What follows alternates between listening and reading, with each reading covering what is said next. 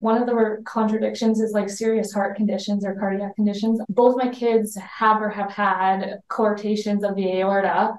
Would that fall under a serious heart condition? Would that be considered a contradiction? Contraindication. I don't want to contradict you, but Robin is right. Contraindication.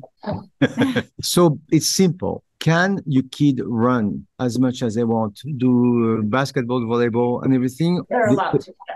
They are allowed. Basically, what I'm trying to explain is if when you drain, you're going to bring a bigger volume of fluid to the heart.